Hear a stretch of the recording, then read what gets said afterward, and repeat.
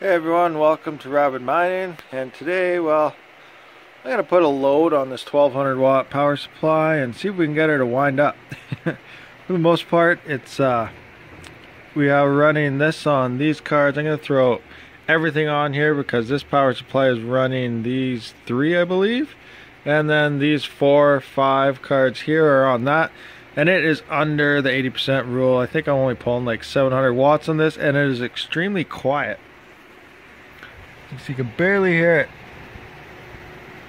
Oh, so I don't know. So you see a lot of people, they wind up and they're really loud. So I'm just gonna see if they wind up, maybe that is a potential cause of overloading your HP server power supply. So by looking here, we're sitting at 1450, 1460. I did crank up my 5700s a little bit because of the high gas fee, so I'll just get a little more mega hash out of them. So they're sitting around 57 mega hash right now instead of the normal 55 efficient settings I use.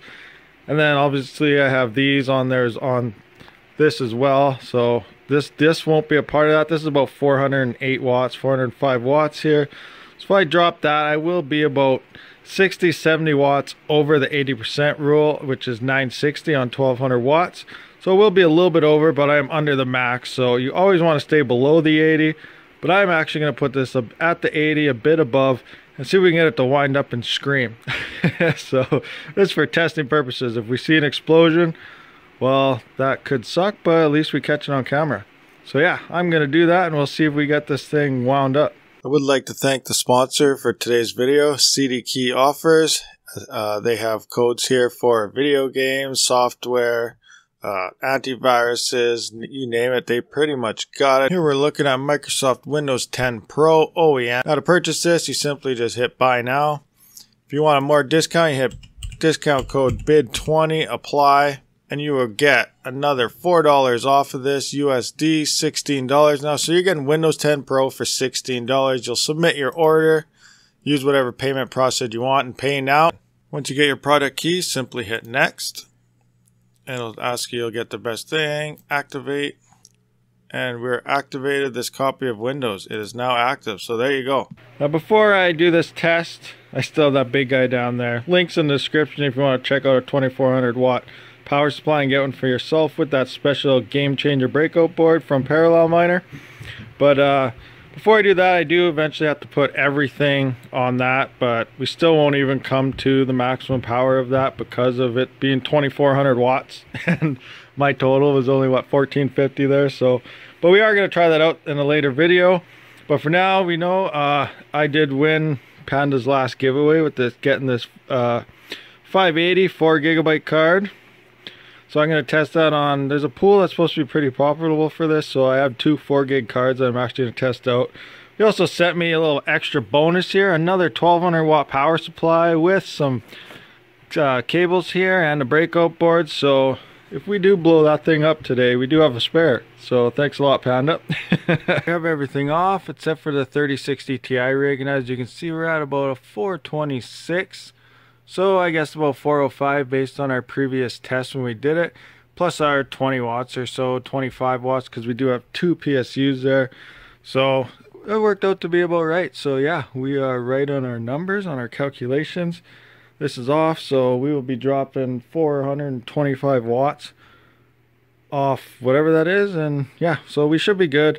We won't be overpowering that, but we will be over the 80% limit. I just wanted to show you some of the splitters I'm using. So here we have an 8-pin to split off to 2 8-pins. I'll be using one of these per card for the top, and then I'm using a splitter, one for 2 risers, as you can see here. And you can get these from Nerd Gears. These are great quality, high quality splitters. They're amazing, nice braided, handy, neat. And for our extension cables, 6-pin to our 6+2, which would be 8. I'm using these are from Parallelminer. You can get them up to 3 feet long, but essentially, as you can see, it'll reach from there all the way to this side. So we got plenty of room to fit in that into that HP server power supply. Okay, so we are all hooked up. We just got to power up and see if anything burns. So just want to point out here, as I said, here is a splitter. going to each card by itself. And then it's running to its own on the HP server power supply. And I have these two risers split between two risers from one of its own 6 pins going into there. So 2 risers per PCI Express, and each card, if it is dual, has to be on its own splitter, its own system altogether. Never daisy chain between cards. That'll just lead to fires. I do have a 4 gig card here. As you see, it's a single pin, just like I have on my 3060s. I just have them split between the single 8 pin and the riser, so it's all using one PCI Express per card itself, including the riser. That's only if you have a single 8 pin on your cards. Now, like I said, if you have a double, you do have to use a splitter and one PCI for the card. So I'm going to power this up and see if it even turns on. Okay, so I plugged in the HP server power supply. Now all I gotta do is hit the old on button here before we turn on our motherboard. So on. Looks like we got power across our cards. This one might not have power, but I guess we will see in a minute. I will turn this on and see what happens. And there we go. Oh, it's spinning. Oh, there we go. So yes, we have power. I am running the motherboard off the ATX power supply, but all the cards are on the HP server power supply. So I'm gonna tell it to start mining and see what kind of power draws we have and if we can hear that thing wind up. So we are on, we're mining. We're just gonna take a look at our power here.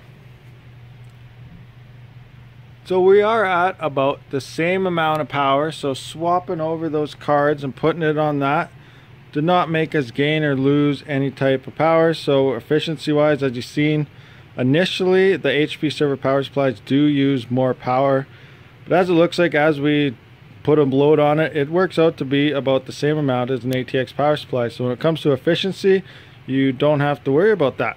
Now we just gotta let this thing spool up, warm up a bit, and see if it starts sounding like a jet engine. Okay, so I shut my 3060 Ti rig off. It's only been like 5 minutes. You can kind of start to hear it. We're just gonna look how much power we're pulling out of it. So we're at like 1040 watts. Subtract 20 for the system and that power supply. So all the cards we're using about what? About 1020 watts or so on that HP server power supply. And you can hear it is starting to wind up a bit. So we're just going to let it go for maybe an hour or so and see if it really starts whining, because it's still kind of quiet. It's not quite screaming yet, so let's get her going. Okay, so it's been like 4 hours and I think it got a little quieter actually. Here, I'll try to get up close here. You guys hear that?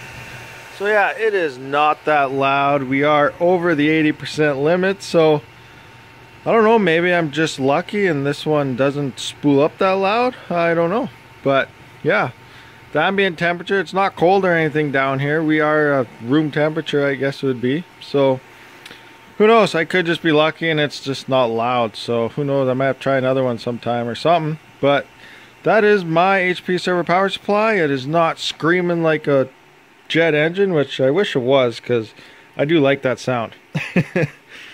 But yeah, so we're all going again. We're rocking here. Guess I gotta load this thing up somehow. We'll get to that some other time. Yeah, for the most part, there is our server power supply test. We do have every card here running off that one. It is over the 80% limit of 960. We're putting a little over 1,000 on it, and we're still fairly quiet on it. It's not too loud. So thanks for watching, guys. Hope you enjoyed this, and I'll catch you on the next one. Rabid out.